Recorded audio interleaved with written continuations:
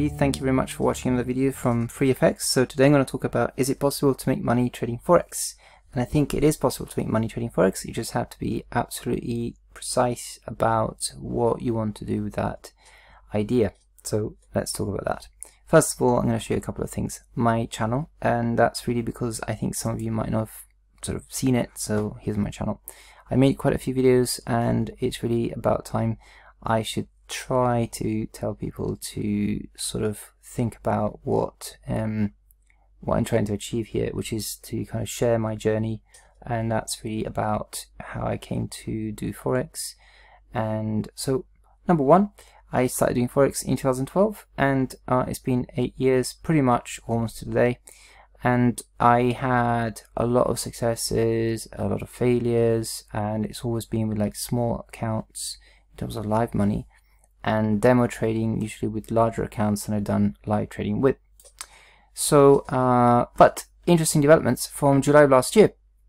I actually had a really good run. I started a new account 1st of July of last year and decided really I wanted to have a year of profitable training and really nurture my demo account to try and prove to myself that I could do at least 1 year without messing up, without over leveraging, without bad habits, etc, etc. So anyway, at the end of the actually May of this year, so less than a year, I actually got to 100% profit. Now this graph here is actually the same account, so I continued trading it. I got to double, started with 50k, got to 100k, and decided, well, it's not enough to just do 100%. So I started off thinking I might get 20%, 10%, you know, for the year. And then it just got to 50%, and then from there it just went on, and basically all I did was to just be careful with my losses and try to trend trade as much as possible, and not risk too much every day. So if I had some good trades, try not to push it too much, even if the trend gets sort of running.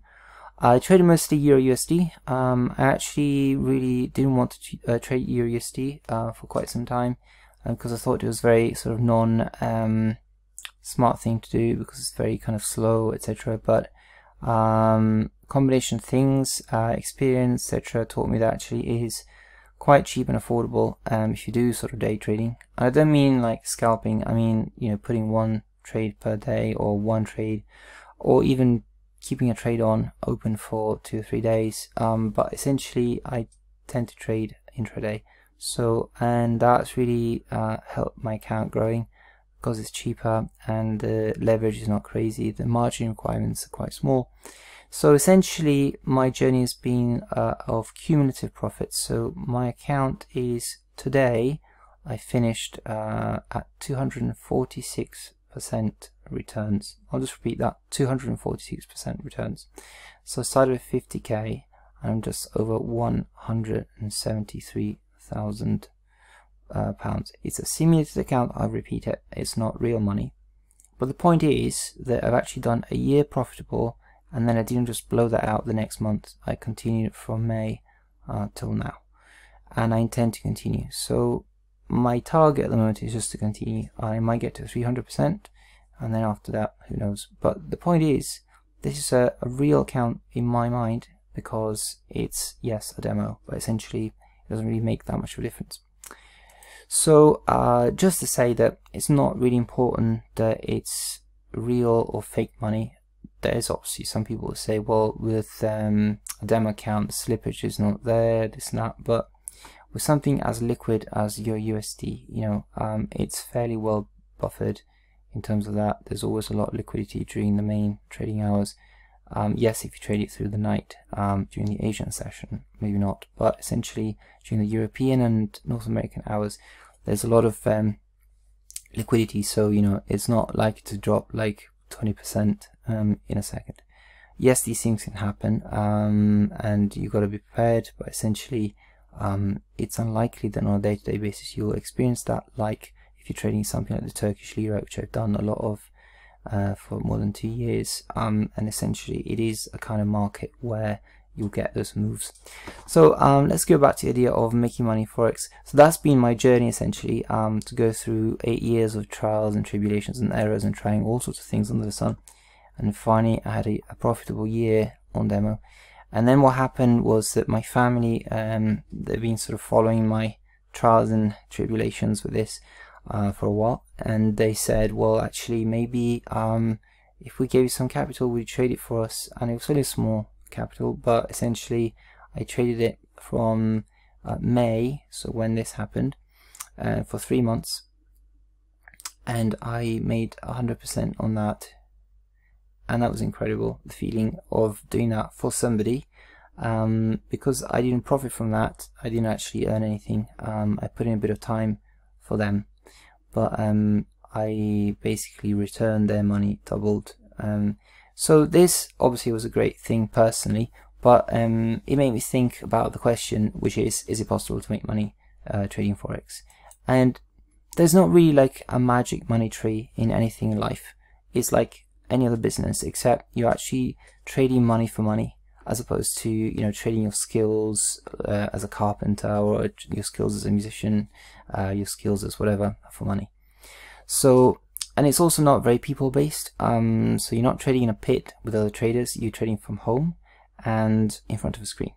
So you're not talking to other people, you're not actually selling products, and customers get in touch with you for feedback and stuff like that. And you're not fitting a dress on somebody. You know, it's not that kind of business, but it's still a business with profits and losses. So essentially, if you make a profit, the thing is, yes, most people want to know that you're not crazy with their money, but you could, in theory, make that your job. So not just trade your own money, but trade other people's money. Now that's a different route altogether. Is it possible to do it with Forex to make money? Yes, it is, because at the end of the day, Forex, in spite of its name, currencies are used for actual, you know, investment. So it's not just something that crazy people do with crazy leverage. If you can't leverage in the same way as in Forex in other kind of financials, then that's true. Forex gives you more freedom to do that, but obviously that's a double-edged sword, so you have to be careful. At the end of the day, the leverage is an attractive thing about Forex, so you can start with a slightly smaller account, but obviously it's going to take you a lot of time to do it sensibly, and eventually you'll get frustrated and start leveraging up because you want to shorten that journey. So unfortunately, that's the conundrum, that Forex attracts people with smaller capital, because of the leverage that it affords. But actually recently there's been a clampdown on that. So the Financial Conduct Authority in the UK a couple of years ago said enough is enough, and we're going to clamp down. So maximum now is brokers can't offer clients accounts with more than 20 to 30% leverage. So 30% leverage. So that means that, you know, the 100 to 100%, 200 to 1 leverage is not really there anymore. So, you know, even that, but you know, 20 time leverage is quite a lot. Yeah. So if you think like £10, 20 time leverage is 200. 100, you know, is 2,000. And if you put £1,000, that's 20,000. Yeah. So I mean, that's quite a lot, and that you can do with that money with 20 time leverage, for example. So that side of Forex is good if you use it sensibly, and because you can't go like 200 time leverage anymore, it's a bit safer. But obviously there'll be people out there who's gonna just ignore that and sell you some crazy amounts of leverage, so avoid. But essentially making money with Forex is hard work, and yes, the leverage helps you kind of actually making money that you can do something with, because if you spend a whole year trading and you make £10 or dollars, it's not really worth your time. Maybe at the beginning, because you got to learn, and so you can't expect a lot of returns. But when you start putting hours and hours, and I put thousands of hours, really, I have not actually putting trades on, but also, you know, journaling, watching hundreds and hundreds and hundreds of hours of videos from analysts looking at the markets and really trying to understand not just the technicalities of trading, but actually kind of how to analyze markets and understanding risk trends, understanding correlation, understanding different types of currencies, and how to create complex charts with overlays, different things that correlate, how to look at correlation between things and diversification and that. So not just the basics, not trying to sort of really learn all your candlestick chart patterns. That's kind of the beginning. It's all very interesting and fascinating. Once you get beyond the sort of the first stage, which is the kind of the sponge stage, when we want to learn everything, you need to start. That's the hardest thing, to stop learning and then start practicing and getting good at something. And getting good at something is actually sticking to one thing. That's the hardest thing to do, because you always hear that something better has come along or is easier. Somebody makes you look easy. The people that make you look easy, that actually don't trade, are the worst, because they are selling your dream. You actually know the people who are making it work for themselves either don't go on YouTube and make kind of videos like this, or basically you know, who are doing it for a living. They don't need to advertise on YouTube, frankly. So, or are people who generally have done something with it and want to share. And yes, they're making it look easy, not because they're trying, because it's easy for them, because they've been through a lot of time and pain as well, and eventually got good at something while they're trading a particular aspect of the market. Always think that the edge is a very subtle thing. Edge, your edge, and also circumstantial edge, right? So you might be good at something because of your skills having got to a point where you're actually good at something, but at the circumstantial environment, so basically your skills at a particular point doing something are not really sought after, or they don't really provide you many opportunities. And then there's a point in time where your skills and the available opportunities kind of match, and so that's the best moment where you feel that you're almost invincible, because the environment supports your approach and your skills, etc. But essentially that is something that you need to work towards, and it can take time. It can take months and years. Your perspective is always your own. So my own perspective is, because the time it's taken me to doing this part-time, essentially, because I had to do other things in life, so it was always in scraps of time. So I'm making this video quite late in the evening. It's a long day as somebody who's got family and that, so it's very busy. There's been lockdown and everything, so so even doing these videos is an investment in my own time to share, but it's not something I get a return out of. But essentially, with doing it part-time, it takes much longer. So it's taken me basically 7 years and a bit, and kind of 8 years now. And the last year, as I said, it was fairly profitable on demo, and then I did this kind of small trading of family funds, and that's gone really well. So making money Forex is possible. It's like any other thing. If you stick to it and develop a way of managing risk. You can call it strategy, a system, you can call it whatever you want. At the end of the day, if it works, there are obviously things that you need to be able to do. Defining how you manage risk is very hard, because it's not just about numbers, it's about the skill of managing situations. So it's situational as much as computational. So if you don't do like quantitative, if you don't do that kind of trading, if you're trading manually, so you look at, say, levels in a particular instrument or asset class, you kind of need to really know those levels really well, and then have, yes, you know, depending on what system you have, maybe your platform has some kind of you know, trigger or alert system where if price hits a certain level, it tells you, so then you can go and have a look and see if it's time to buy or sell, how you're going to position yourself and stuff like that. So you don't have to be attached to the charts the whole time. If you have a really basic package that has nothing at all, then you have to spend a bit more time in front of the screen. Then just get familiar with, say, one currency pair and know the levels really well. Everybody's brain is different, right? Some people can manage a lot of things very quickly. I found that when I try to trade too many things, it gets really confusing. I had to start taking notes of everything, and it just becomes a huge operation.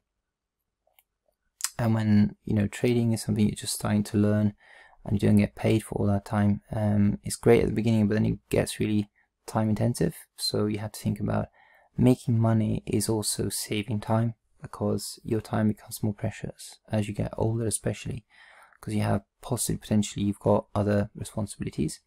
So when you start something new that's not kind of part of life, then you have to think about how to compensate for time taken away from other things, which actually you get either paid for, or you get kind of a personal satisfaction with, like sharing time with somebody you love or friends. So if you're taking time away from friends and family to do something that A, you don't get paid for, and B, is not really a hobby in a sense that you share with other people, then it's quite a selfish thing to do, and you have to kind of really think about how you're going to engineer that time not to take over your life, because it's a balance between what it gives you and what it takes away. So you have to make your time efficient as well. So the less time you spend in front of the charts, the better it is. It's making money in the sense that it's taking less time away from other things.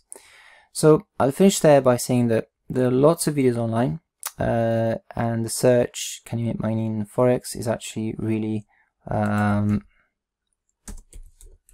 had this ready earlier. Yeah, there's something like 2 million results, I believe, for this, but I actually just went straight to YouTube. There are lots of videos. Some are quite kind of funky, like by Heza. It's got like 2 million views, tried Forex day trading for a week, etc. Personally, I actually don't know how to make videos like this with those kind of the sort of green thing on thumbnails in YouTube seems to be everywhere.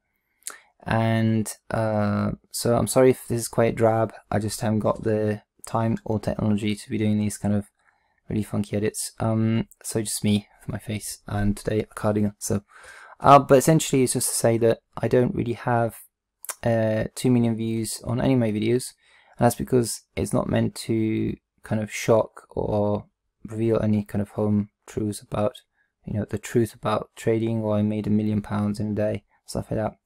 It's actually really quite boring, the whole thing about making money.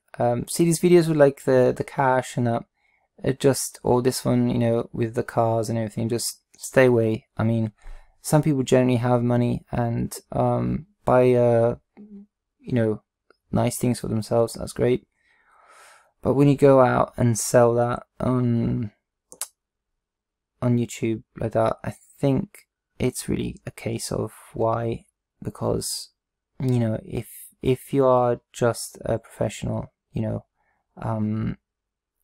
it's not really that exciting to be like a professional accountant or money manager. It's not rock and roll at all. You know, there's the Wolf of Wall Street kind of aspect, but actually there are very few people that have that kind of money from trading Forex from home. So you have to think about really carefully about that. And also, you know, people who make it that big, they don't go on television.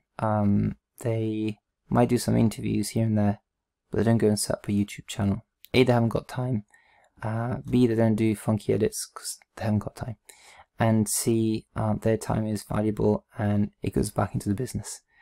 So, you know, they're managing, if you've got a hedge fund to run, you're not sitting in front of YouTube and making videos. So stay away, really stay away and watch them because they're entertaining. Absolutely, some of them are fantastic, but they're not really the reality. So if somebody asks you, are you trading? If you're actually a trader, you probably not say that because people think Wolf of Wall Street. So as far as I know from all the interviews I listened to, the few people I contacted who are money managers or etc., they don't go around saying, oh, I'm a trader, it's amazing. Sorry if I infantilize this, but essentially it's really frustrating to see sometimes there are actually people out there trying to help, and there's one who's actually on my channel, and that's Scruffy Trader. I'll just bring it up because I think he's one of those people who consistently is, you can see his videos are not that funky either, like mine. Sorry Scruffy, but it's true that he's really just himself, and he's trying to make it absolutely obvious that trading Forex is not about flashcards, and it's not about 16 screens on the wall and great lighting. It's about being yourself and being true to what you're trying to do, which is to make money, end of. So, you know, it's not really about impressing others. It's about managing risk and not losing money, because if you're doing it for a living, truly, you don't care what people think. As long as you're managing risk, if you're making enough to sustain yourself, you know, if there isn't a huge house to show for that, but you're paying your bills, it doesn't matter. It's a job like any other. And when you've got a job, you don't want to lose it or because of something stupid. You just put your head down and try and do it and stay in the job. And who pays your wages in Forex? Nobody except yourself. So if you do something stupid and do some flash trade where you burn all your money, that's your job gone. So it's pretty serious. And too many distractions are not particularly good for doing trading. So at the end of all that, love these sort of funky videos and stuff, and you know, they're pretty honest, some of them, but I do wonder why there are so many views as well, because I think generally people search for easy answers, and videos with big titles saying how to trade as a complete beginner, etc., etc., attract a lot of views. But for quality content, I think you need to go to something like Daily FX. And if you find videos by John Kicklighter, and I'll be listening to his stuff for a long time. John Kicklighter is the chief strategist for chief currency strategist for Daily FX, and essentially he's been on the go for a while. If you know Kathy Lien, L-I-E-N, she was the chief strategist before him a few years ago, and she's gone on to write books and become a real household name for Forex trading, and has been employed by a fund, etc. And he's stayed with Daily FX, which was the research arm of FXCM, and now it's IG because it's being sold by FXCM. But his style is just his own. He's been doing this for years. Every day pretty much, even in lockdown, he's been making videos. He's absolutely fantastic because he doesn't just talk about Forex. He talks about Forex and correlation between markets, risk sentiment. So it gives you a grounding in understanding financials, not just from the Forex point of view.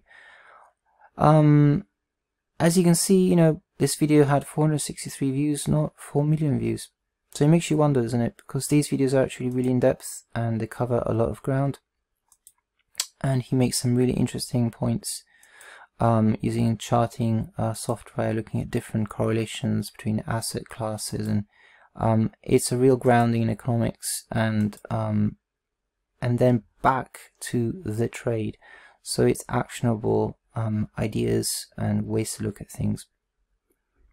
Anyway, just to finish, it is possible to make money in Forex, but I think it's also possible to lose money in Forex. So that's the balance, is risk and reward.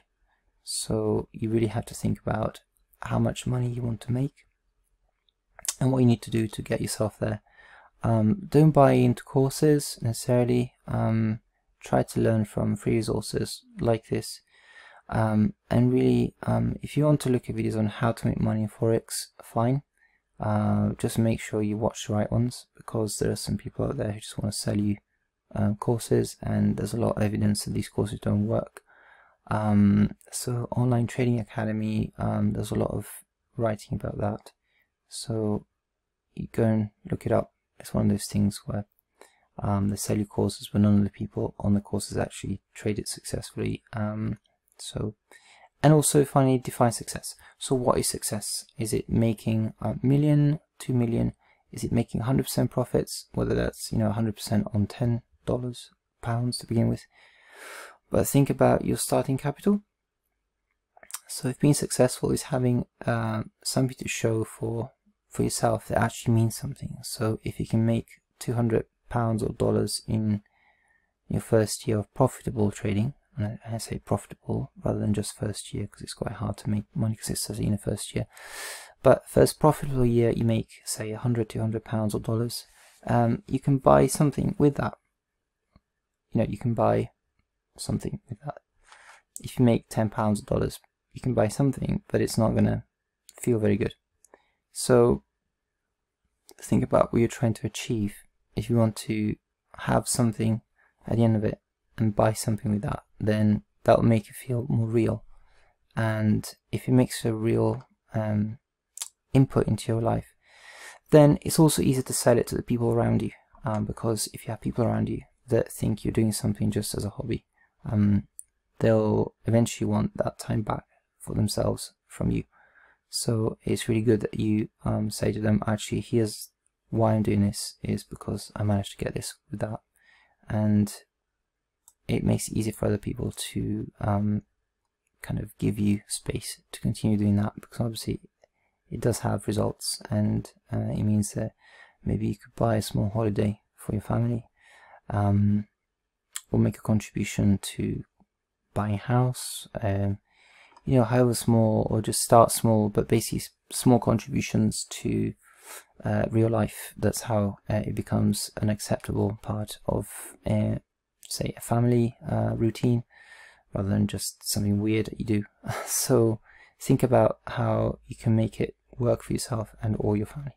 So with that, I'm going to stop here. Thank you very much for watching. There's a lot of rambling, but it's quite late. I look very tired, but essentially that's because it's just coming out of lockdown. There's a lot of stuff going on, so long days, but it's been great, and I look forward to my next video with you. Take care and see you in my next FreeFX. Bye.